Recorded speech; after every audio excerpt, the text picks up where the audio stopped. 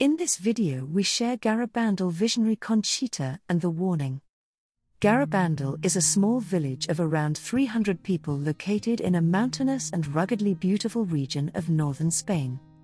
On the evening of June 18, 1961, 4 girls were playing on the outskirts of the city, 11-year-old Maria Cruz Gonzalez and 3 12-year-old girls named Conchita Gonzalez, Maria Dolores Mazon, and Jacinta Gonzalez. Despite their similar surnames, none of them were related. Suddenly, they heard a loud noise, like thunder, and they saw the Archangel Michael. In the following days, the Archangel appeared in the same place, announcing them that on July 2 they would see the Madonna. First meeting with the Madonna. At 6 in the evening of July 2, 1961, in the presence of a crowd of spectators, the girls went into ecstasy and saw the Madonna, accompanied by 2 angels, one of whom was Saint Michael. The girls described the Madonna this way. Our Lady was dressed in a white robe with a blue mantle and a crown of golden stars. Her hands are thin. There is a brown scapula on her right arm, except when she carries the baby Jesus in her arms. Her hair, a deep hazel color, is parted in the center of her. Her face is long, with a nice nose. Her mouth is very pretty with slightly thin lips. She looks like an 18-year-old girl. She is quite tall. There is no voice like hers. No woman is like her, neither in her voice nor in her face nor in anything else. The girls spoke to the Virgin with the simplicity of children who speak in a familiar way with their mother. We were telling her, they said, our homework, how we were going in the meadows, and she smiled at the little things we said to her. After this first apparition, the Madonna appeared numerous times, sometimes several times a week, during 1961 and 1962. The 4 girls did not always experience the apparition together. Sometimes the Madonna appeared only at 1, 2 or 3 of them. When the girls saw the Madonna, they immediately knelt down, oblivious of the pain in the knees hitting sharp stones with a loud noise. A careful medical examination by various doctors showed no signs of injuries to the knees. Their facial expressions suddenly change, completely absorbed in the rapture. Doctors and various witnesses subjected them to various tests while they were in a state of ecstasy. They did not react to stings, burns, or beatings. Attempts to distract them proved futile. Powerful beams of bright light were focused on their eyes, but they also didn't flicker, blink, or show any signs of discomfort. Powerful lights that doctors said under normal circumstances would cause permanent damage to the eyes. On the contrary, their eyes remained wide open, with a look of deep, intense joy. These ecstasies lasted from a few minutes to several hours, with the girls completely motionless in unbalanced positions, heads tilted back, eyes turned up, kneeling on rocks and rough terrain. Many eminent doctors have studied the events and visited the girls during the apparitions. After years of observing, a pediatric specialist has attested that girls have always been completely normal and that ecstasies are not part of any known psychological or physiological phenomenon. Dr. Ricard Puncernau, a well-known neuropsychiatrist from Barcelona, stated, faced with these facts, it is difficult for the doctor to give a purely natural explanation. From a strictly scientific point of view, the possibility of a supernatural cause in all these phenomena. Dr. Gasca Ruiz and Dr. Ortiz Gonzalez, who have also studied the phenomena, declared that to keep quiet would be a real scientific cowardice on our part. As with most modern apparitions of Our Lady, there were many who did not believe in apparitions. For this reason the 4 girls continually asked the Blessed Virgin and Saint Michael to perform a miracle to convince those who still did not believe in the visions. Their request was granted. On June 22, 1962, Saint Michael told Conchita that on a date designated by the Virgin she would give her communion, and this time her host would be visible on our tongue. The girls testified that Saint Michael brought them communion on numerous occasions since the beginning of the visions, although these were not visible to bystanders.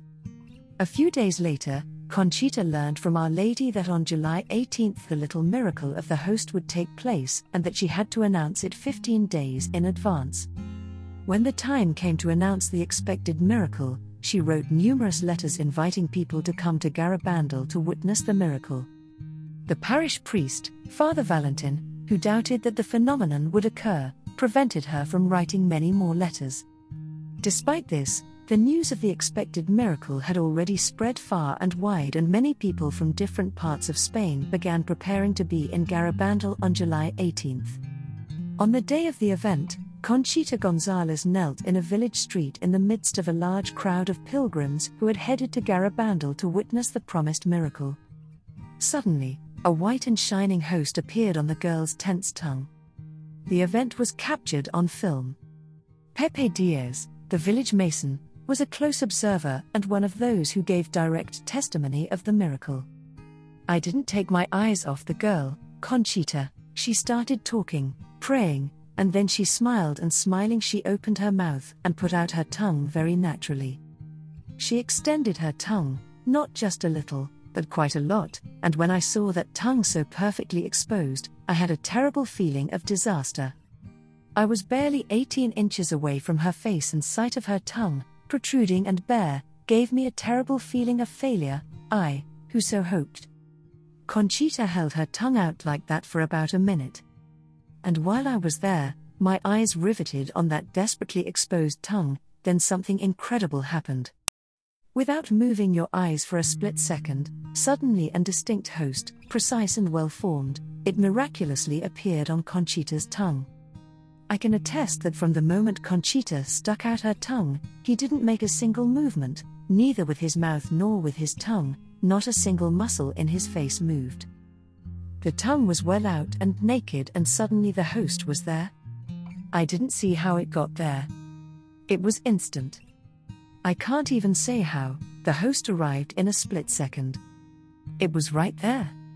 The first formal message from Our Lady was given to the girls on July 4, 1961, and publicly announced on October 18th. Here is the message. "We have to make many sacrifices, do a lot of penance, and frequently visit the Blessed Sacrament. But first, we have to lead a good life. If we don't, we will be punished. The cup is already filling up, and if we don't change, a very great punishment will come upon us." The second formal message was given much later, towards the end of the apparitions.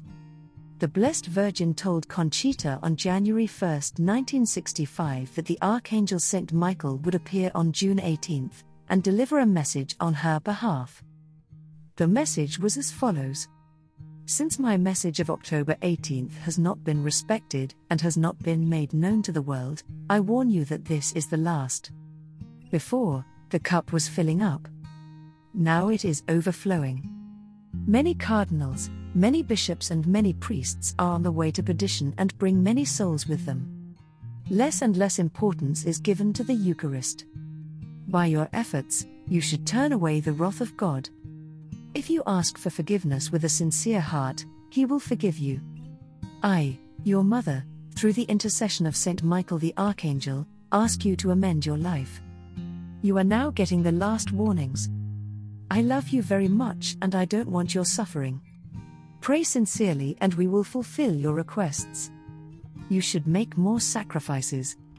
Think of the Passion of Jesus."